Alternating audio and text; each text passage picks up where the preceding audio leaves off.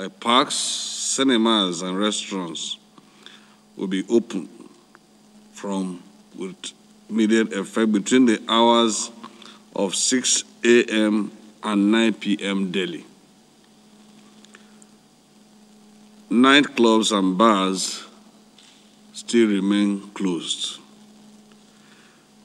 Oil mill markets and slaughter market Oginigba also remain closed. Schools in the state should reopen on the 5th of October 2020, but only the following schools, namely all secondary schools in the state, vocational schools in the state, universities, and other tertiary institutions.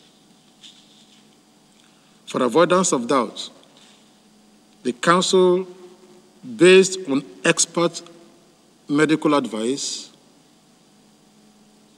did not approve the reopening of primary schools in the state, which would await a new date in the future.